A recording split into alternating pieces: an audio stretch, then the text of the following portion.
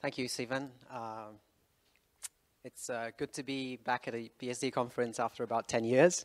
So glad to be here and meet familiar faces and new faces in person. This talk is more or less identical to the talk that my co-programmer Santhosh Raju presented at Asia BSD Con earlier this year. And we've done a little bit more work on it, but nothing to show for it that we've published. So I'll just stick to the baseline of the talk. And essentially, what I'm hoping to do with this talk is not really to present the guts of the development cycle or the experience, but rather to kind of share the opportunity that I realized after 10 years of kernel programming that a certain methodology or approach to coding can actually bring to kernel programming. And I feel like because this code was quite intrusive and at the deepest part of the VM subsystem, typically you'd expect a lot of chaos because NetBSD's VM powers about, I think it's about 11 CPU architectures and about 70 platforms. So it's really like a huge amount of dependencies, and a lot of things can go wrong. So really, most of the technical details are in the man pages. We won't cover that. But I just wanted to kind of go over the broad sort of storyline with the hope that that I'm not preaching to the choir, and actually there are people from other BSDs and also diversity of port maintainers in here. So it's a little bit of evangelism as well, if you bear with me. All right. So this is the background. The background is that all the current BSDs have a very simple implementation for keeping track of RAM on the machine. Essentially, it maps to a very simple static array. And this is the famous VM fissegmax hash define that has come up for discussion when large amounts of RAM show up, or the in the x86 world, the EA20 map is very fragmented, and then things happen. And this is obviously from a really long time ago, when RAM was not so much, and the layouts were not as complicated as they are on modern machines. And so the discussion about this, or the idea for this project came up from the need for virtual machines to have memory added and removed dynamically at runtime. And right now we have a balloon driver, which is a hack to kind of remove allocated memory from a virtual machine. But there's no way to put more in for NetBSD at least, and for the other BSDs, I believe. So we said, okay, how do we take on this problem? This is really, the tentacles go really all over the place. It's really hard to, pull things out and separate them. Where do we start?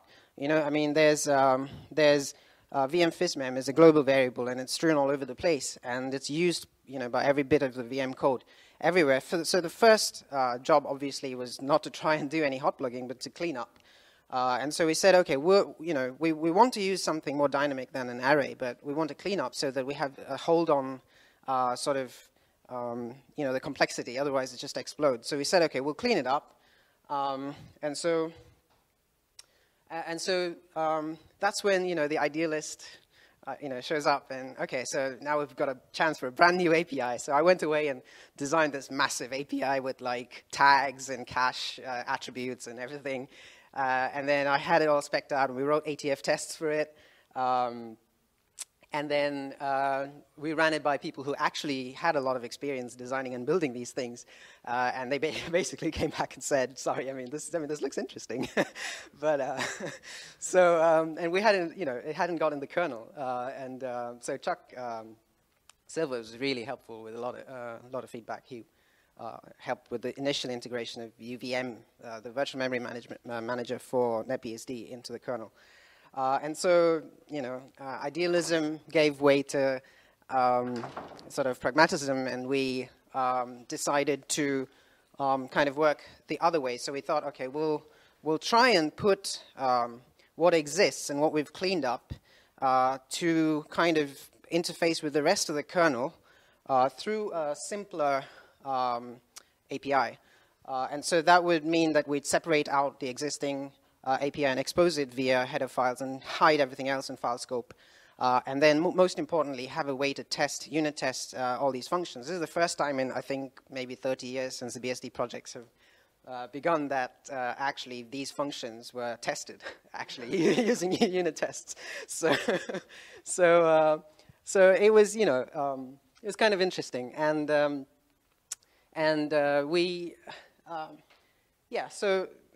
so a lot of the detail was basically trying to get this situation going. So like clean up the code, sort them into separate files, and then try and organize getting the specific functions unit tested in a disciplined manner. And we made the choice to kind of do this first. So like this was in the live current tree.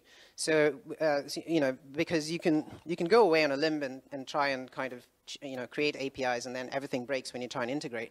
So we use the approach that before we try and unit test everything, we'll try and do the reorganization in the live source in a way that doesn't change functionality, but then we can also sort of put the tests on top of them. And so we initially got UVM physeg and .c and .h, the code reorg, into current before the tests were in place. And now it was in a position where we could start looking at the unit tests. And Santhosh actually did this entire project on a Windows laptop with Cygwin. So that's testament to NetBSD's code cleanliness. So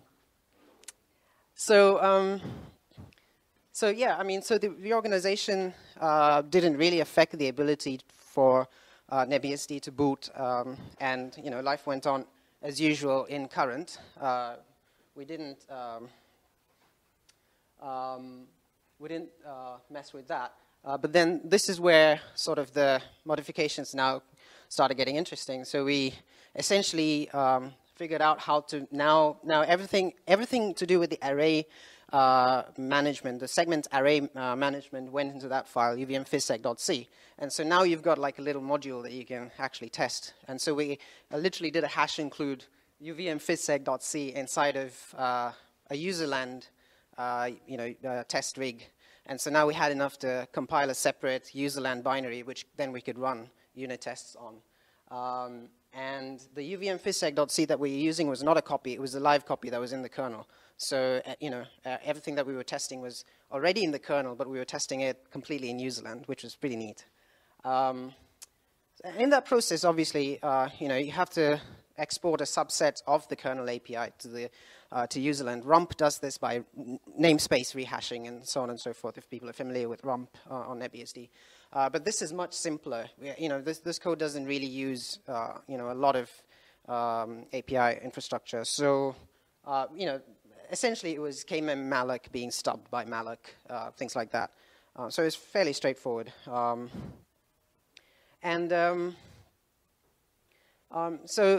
now we could focus on the guts of the move from static array to arbitrary.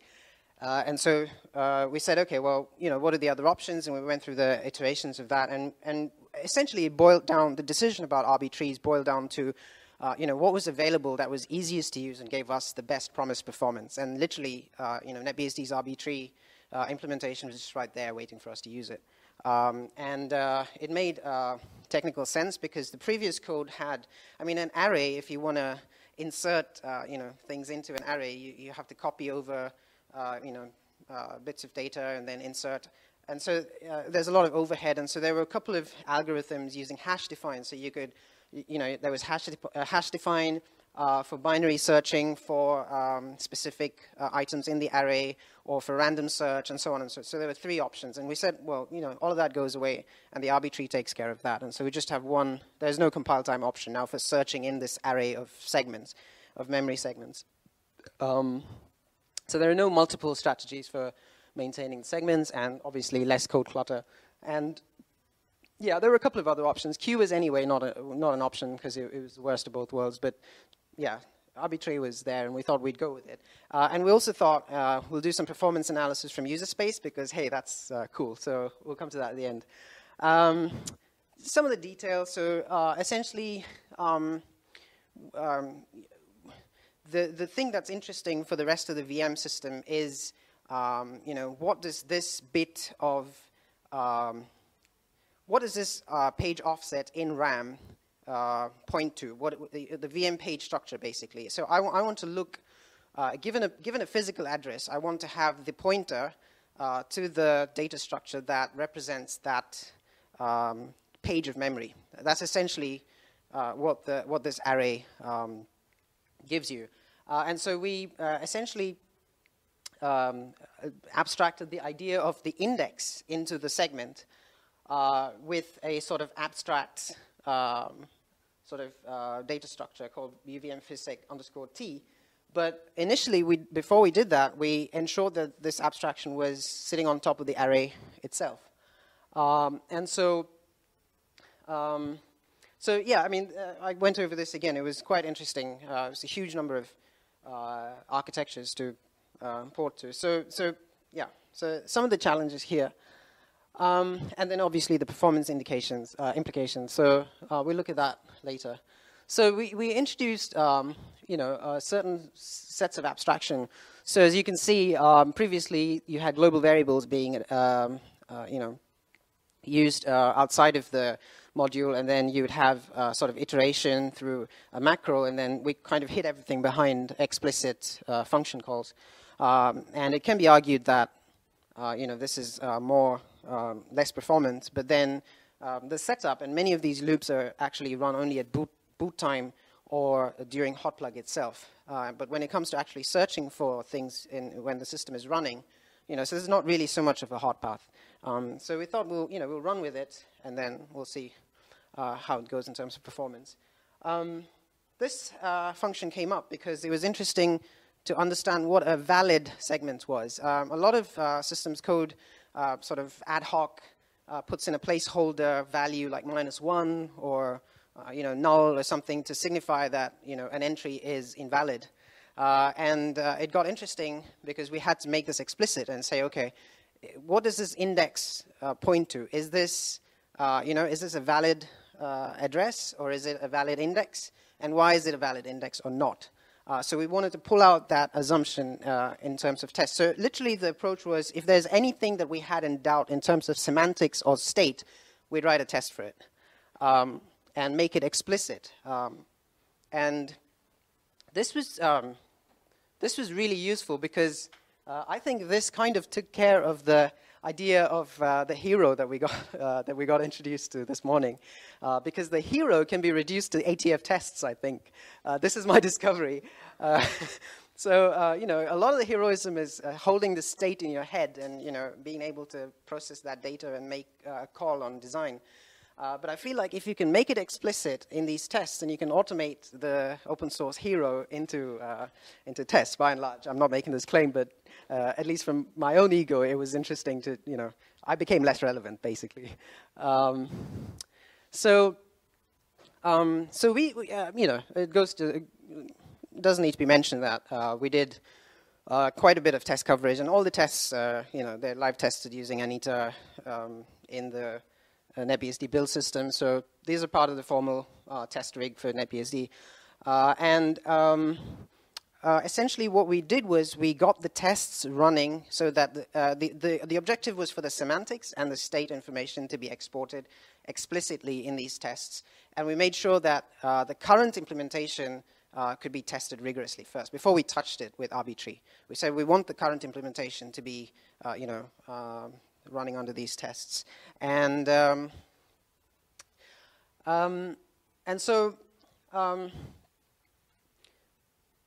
yeah, and so, where are we, sorry. Yeah, we had some interesting situations. So the original idea for VM-FISSEG, the array, was explicitly meant for boot time. So you boot up, you populate your array after machine-dependent code passes through your memory, hardware-dependent memory tables, and then you populate the array, and then that's it. You don't touch it afterwards. But we were interested, obviously, in being able to plug in new memory and pull out bits of existing memory. And so immediately, that brings a lot of interesting issues, especially fragmentation and how to manage stuff. In the process of this integration, there were certain assumptions, like, for example, page fizz load was just expected to succeed, because if you couldn't, if you couldn't register a physical page during boot time, then that's like something serious is wrong, so you panic, basically. And so that was the assumption in the boot code. It was avoid UVM page fizz load. Well, that's not great for testing, because we need to know if this function actually, did the right thing or not. And the function should have some way to return that information. So we essentially edited the function, to return what happened to that load. And so there were similar kinds of things that were, modifications that we did. So, yeah. So sorry, I'm going ahead of myself here. But essentially, again, just to reiterate that point, it was to make the test framework pull out all these assumptions that were inside a programmer's heads, and just put it down in writing and make it as explicit as possible. So here's a slightly subtle one. We kept getting this failure for get previous segment. So given an array offset in that fizzseg array, can you give the function is asked, can you give me the previous entry? And obviously, it would be, in an array, it would be just, index minus 1. But this was failing for us. And this was kind of the situation in which that was happening. And for a minute, it had me wondering what the heck is going on. And at this point, we had the arbitrary implementation as well. So we were testing both together, side by side. We had the test running on the static array implementation and the arbitrary implementation. And what we discovered was that the reason that getPrev was failing was because the assumption of what of the property of the handle that we were passing through to that function. So for the array, it would be the index value, but for the arbitrary, it would be a pointer. And there were certain implications for that, which I'll talk about in a second. So this is the static array implementation. So B is a loaded segment. The system knows about it. It's already been UVM-FISSEG loaded. And therefore, the index, if you were inserting segments, would be in increasing, monotonically increasing order. So 0. And then if a new one were A was inserted, what would happen would be that would get copied over, and then A would go in and 0. So you can see here that to refer to B initially, you would want to refer to the index value as 0, but then once the insert has been done, 0 refers to A. So this means that the handle was not immutable. We were making the implicit assumption that the handle was immutable, but in this case, the handle was not immutable in this implementation. And so, this brought it out. Whereas for the arbitrary, there's no problem because the pointer remains the same. So the handle is immutable. And so essentially, again, we exported that assumption into a test and said, okay, well, we'll slap a test onto that so that we know exactly what's going on. Yeah. So now the property, the behavior of both implementations is explicit and is explicitly tested for. Right. At that point in time, we were also supporting conditional compiles of the static. In fact, we still do have conditional compiles of the static. So you can use both in NetBSD right now. So you don't need to actually use RB3. You can also use the old static implementation. Right, so guess what happened?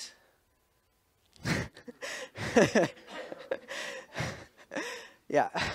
So, so at this point, I was on my own. Santhosh wasn't very familiar with the NetBSD system itself, and it was I was pretty pleased that I was able to break down the problem in a language and in a context that he could understand as a user space programmer, and he was happy that he could actually get some work done on kernel code.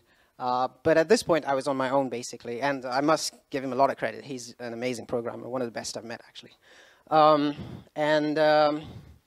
Well, that happened, and normally at this point I'd be panicking because, like, if I didn't have all the state information out there, it's the VM system. There's like a whole load of things that could be going wrong, but that wasn't the case. I mean, we had the tests and we knew exactly what was going on. So we could actually flip assumptions inside the tests to figure out what was going on. And we quickly realized that the tests themselves assumed that malloc would always be available, obviously, because the tests run in user space. But obviously the kernel doesn't have malloc running when it starts off. You have to figure out how to present malloc to the kernel that's booting. So that's a bootstrap problem that's very peculiar to a boot up situation. I think FreeBSD has a VM API, kind of, which does it in a very kludgy way. I forget the name of the API now. But anyway, but that's in a different context. Anyway, so essentially what we did was to kind of provide, so we tweaked the code a little bit so that we could have backend functions to do the allocation, a little bit like the pool allocator. I don't know if people have used the pool allocator, but pool cache allocator. But basically, or slab allocators, I think, have this backing function thing where you can, allocate either device addressable memory or actual, system RAM memory. But anyway, we used the same kind of approach. So we had like a callback function that would get initialized at boot time, which did the static allocation for boot time RAM. And then once we figured out that page init done was done and kmem alloc could work, then we'd switch the allocators to the regular kernel memory allocator. So that was a little bit of a twist in the story, but yeah, I mean, again, we got that. So again, that assumption, we put it out in tests. So we explicitly put the assumption of boot time allocation versus runtime allocation inside of tests. At this point, more or less, x86 was working. We hadn't integrated code yet, mind, because you can't do that. I mean, there's 70 architectures going to get breaking if you start pushing code. So we started looking at, okay, so we're trying to, fragment memory and, hotplug and replug memory. And we started looking at the fragmentation problem. So you have a segment, and then so how NetBSD does this is that there is an array that essentially holds the physical data structures of all the system pages in memory. Now, segments are not at page resolution. Segments can be like a 1 gig segment followed by 1 megabyte segment followed by so on and so forth. But pages are 4K pages on NetBSD, I think, on most architectures. So PGS is an array of VM page structures, and not pointers. These are actual structures. That's where the actual data about the pages are stored. So PGS is really important because, again, we go back to the array problem where, as we saw in VM segment, that was an array, and then PGS is an array as well. So now we've got the same problem coming back at us. And we were like, oh my gosh, now are we going to have to use the RB3 again, have to go over the whole thing again? But extent to the rescue. So extent is a really cool extent manager. So any namespace you give it, it'll manage the fragmentation, insert, remove operations on any namespace. It doesn't have to be memory. So it doesn't make any assumptions about backing, or you can tell it not to make assumptions about backing memory. And so that was it. We just plugged that into the PGS array management. So instead of manually going and trying to mess with the PGS array, we just said, okay, well, we'll use extent. We'll register the entire PGS array namespace into the extent, and then just tell the extent manager to do it for us. And it was brilliant. It just worked. It was plug and play, literally. And so at this point, we were ready. So yeah, at this point, things were going well. And Nick Hudson, mostly, and Maya helped me integrate most of the code. And again, like what could have been a real mess, it was like 2 weeks, and most ports were like done. I mean, 70 architectures. I was pretty impressed. It could have been a nightmare, but you know, the methodology really. So the hero didn't do it. The tests did it, I think. Performance is really interesting. I mean, it's really simple performance testing on for this code base, because all we're interested in is how fast can you find, you know, a segment given a physical offset. That is literally the fast path operation in this whole API. And so it was really, and there's essentially a macro that wraps over this function call. So literally, we just had to performance test one function, and that was pretty straightforward.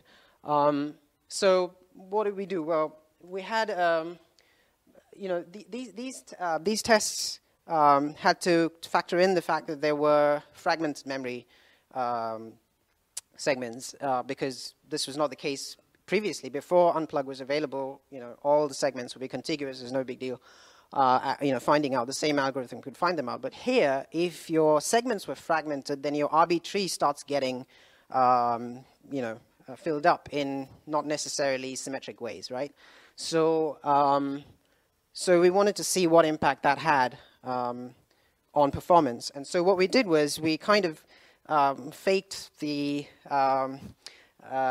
so we used random to essentially fake the effect of a running system. So we used the random system call to essentially sort of spread out the physical address offsets of what, so so you could test it saying, okay, from 0 to the end of RAM, you know, run through a loop and see what physeg find gives you. But in this case, you know, that's one way to do it. Or we could just sort of randomly look up offsets, and that's what we did. So so we did a you know, 100 calls to 10 million calls kind of breadth of calls, and again, you know, random. So on a real running system, physical addresses are not necessarily randomly looked up, right? I mean, there's a lot of caching, a lot of code that keeps running repetitively. So this is not really an indicator of the actual system performance. And this is sort of work to do, or maybe a comment about how this kind of testing can be done in a slightly different way. Load testing, I think, is not really mapping straight onto ATF testing. But essentially, yeah, we just, you know, we used what we had, and all this stuff is done in userspace. And so, yeah, so we, you know, we applied different scenarios, so fixed size segment, fragmented segment, just to see what effects it had on the performance. And we'll get you some nice graphs in a minute. But yeah, so this is what it would look like. The numbers would be pulled out like this. And then, yeah, and then we got tables. And you're welcome to look at that later on. But you can, yeah, I mean, so you can see the, you know, you can make a quick scan through the tables. But the top one is RB3 and the bottom one is static array. And you can immediately see that the RB3 implementation is taking more time, you know, to find segments. So I wanted to see, you know, how bad it is. So yeah, this is just sort of, you know, testing between 10 million segments and 100 million segments kind of thing. So yeah, so this was the statistical kind of methodology we used because we were using random. So we had to kind of compensate for that by using, making a statistical approximation about how, you know, how much confidence do we have in the actual number we're getting. And so we kind of, you know, we stuck to a margin of error of 95%. I didn't do this work, so if you have any questions, I'll redirect them to Santhosh. But anyway, so that's the number, 5.59% degradation in performance, which, depending on how important it is for you to plug or unplug your memory live, is a design choice that, a manager can make. So there we are. And, right. Yeah, so that's the details of the fragmentation and how we did the tests and colorful graphs, but you can kind of get an idea of, so those are graphs of the average, maximum, and minimum times for different, numbers of segments that were being tested. And, just to go over some of the things that we were probably missing. Originally, when I designed the API, the ideal API that had all the cache attributes and this and that, we actually looked at rump testing, testing on rump. But the problem with rump was that there was a whole load of assumptions inside of rump and a whole load of dependencies that we'd have to bring in. And so we abandoned that. But I think for load testing, rump is pretty good because it can interface with actual user space workloads and exercise your code paths. So I think rump is interesting for load testing of this kind of behavior. Yeah, code.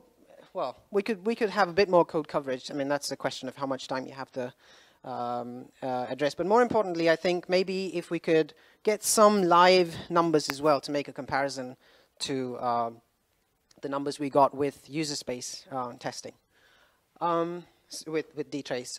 I'm not sure dtrace. I haven't used dtrace on NetBSD, but I don't know what the state of it is. Anyway, maybe we'll get some feedback on that later.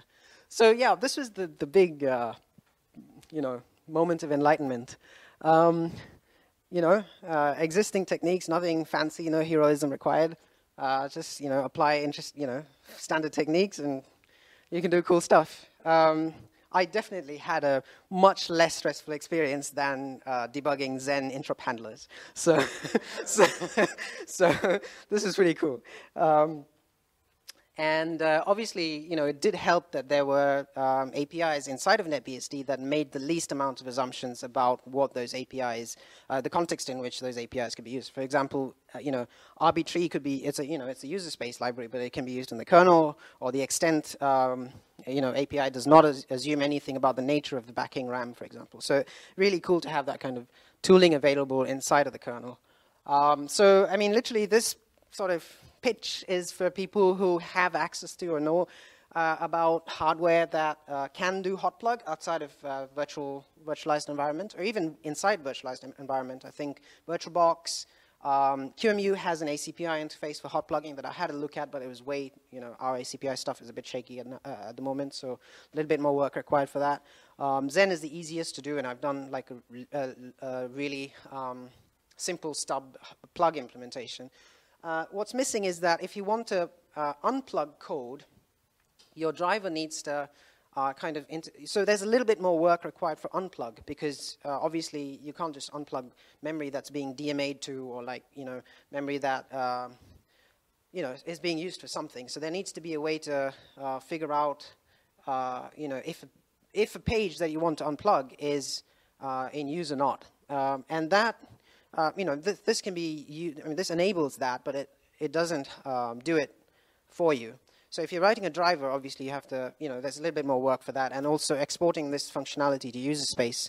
If you have a RAM control kind of utility that talks to the kernel and says, pull out this offset of RAM or whatever. So that API needs to be designed and so on. But the basic interface with the virtual memory manager is in place, and it's reasonably robust, I think. I haven't seen any complaints of weird page faults or panics on various architectures, so far at least. So I'm keeping an eye on it. But so yeah, and the cool thing is that the VM system is probably the most, one of the oldest in pedigree, because obviously all the BSDs started off from a similar VM system. So I feel like other BSDs could actually benefit from this work. So FreeBSD especially, I've had a look at their VM code, and but they could benefit from this stuff. OpenBSD, I think, uses UVM, so I think it should be fairly straightforward for them, but FreeBSD might need to put a little bit more work into it. Thank you, all these people. Philip's here. And yeah, NetBSD Foundation. We coded this by the beach. We spent 4 months. It was brilliant. I highly recommend it. Philip knows about it. He's been to the venue. Yeah, and yeah, that's the credits. And yeah, thank you, everyone. And yeah, 5 minutes. Yeah, we've got 5 minutes for questions.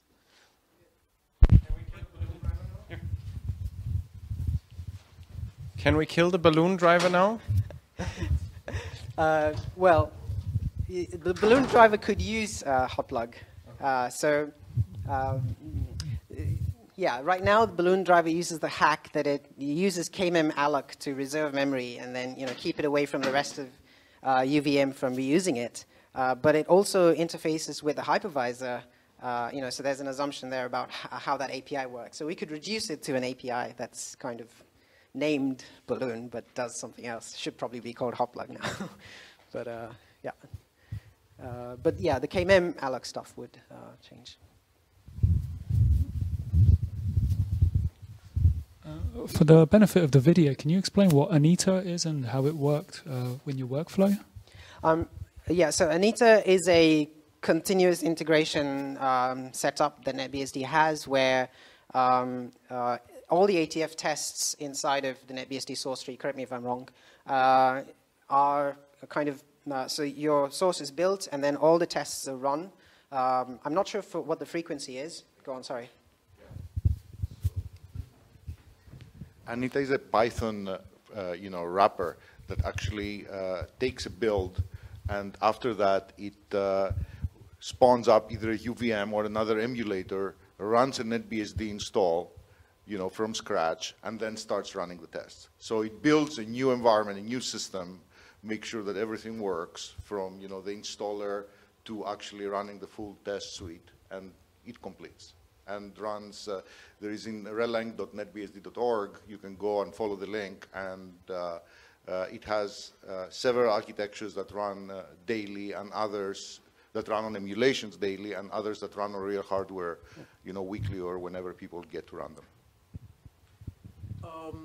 The E386 runs 8 times a day. Spark we aim to run twice a day, and others about at the same frequency. All right, I hope that answers your question. Now the real question is, so first of all, I think that we don't really unplug and plug memory all the time. This is kind of an event that doesn't happen too often. So optimizing the whole thing to an arbitrary seems to me like kind of an overkill, right? Because you could just say stop the world and rebuild your array. Isn't that a feasible thing? Or what other thing that's arbitrary by you? That's the first part of the question. And the second part is that the unplug is the most interesting part of it. And the reverse lookup is what you want to have, really, is to basically have the subsystem ask, okay, who's using those segments that I'm trying to unplug right now? And if it's a device driver, the device driver needs to relinquish them. And if it's a process, we have to wait for the process to finish, or we decide to kill it or something, right? Yeah. And that's, have you given any thought on that? Yeah, this is a trick question. Okay, so I have fleetingly thought about it, and we, when we did the work, where we really had to have deliverables, we wanted to, put it at a point where we actually had some functionality. And so initially, I did actually go around and write a very rudimentary RAM control tool, just to think about how a user would interface with, the kernel. But it turned out that that is a house of cards that's going to fall very hard. My thought about this is that if we can incrementally start, so the RB3 question I'll come back to in a minute, but my thought is that if we could have, if we could have users, so for example, Zen or any virtualized environment, is the immediate one that I can think of. And then, you know, there's heavy metal architectures out there that have ACPI-based hotplug, and I'm not sure if the other architectures, Spark and so on, but I'm sure that the server industry has these hardware-mediated RAM plug-unplug things. So if we could have just the basic sort of plug-unplug operation for specific cases that are maybe that's memory that is not DMA'd, or memory that is only allocated for a restricted set of things that can be tracked. So, for example, things like maybe some kind of cache, maybe. I'm not sure which ones, but we'll have to, do the analysis. But a restricted set of these pages could then be looked at, because the state tracking, again, that's a huge effort to figure out the reverse lookup of what page is used by what subsystem, and then to keep track of all of that, and then to make sure that this particular page is not being accessed by anybody. That is a significant search problem in terms of such space. So yeah, Taylor.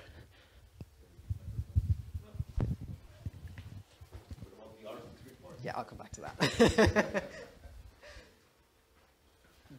Is it often the case that you will want to use memory that you have hot plugged for, say, DMA or kind of driver-specific specialized purposes like that, or could you prefer to allocate DMA memory from what is provided initially at boot, and prefer to provide hot plugged memory to, say, user processes where you could just you could unmap them and move the page data to another page and then remap them and let the user space continue?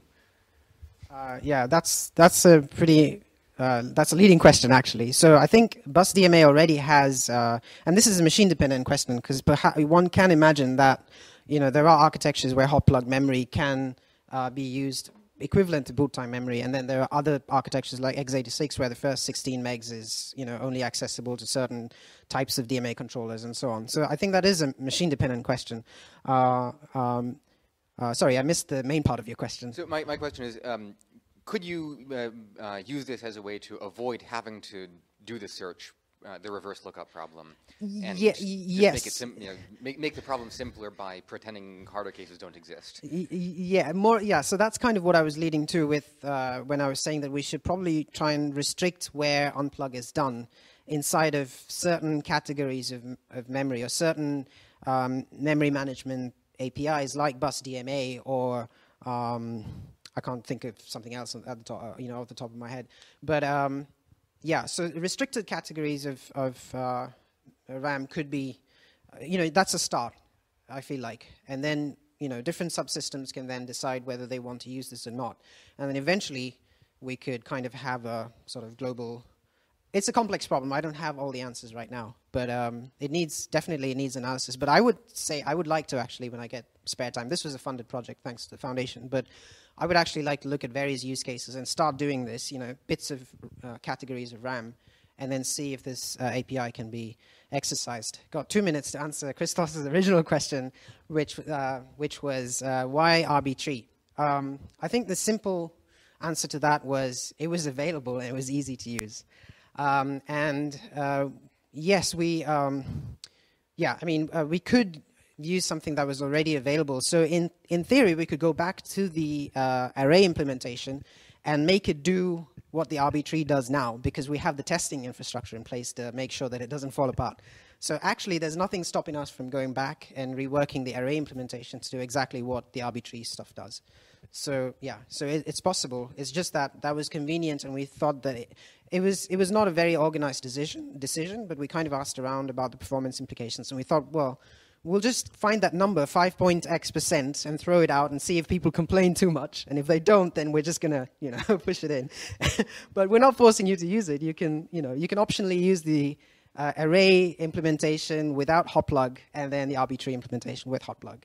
And if someone's up for, doing a hotplug implementation of, using the array, you're more than welcome. I'm happy to, help with that. So. Thank you very much.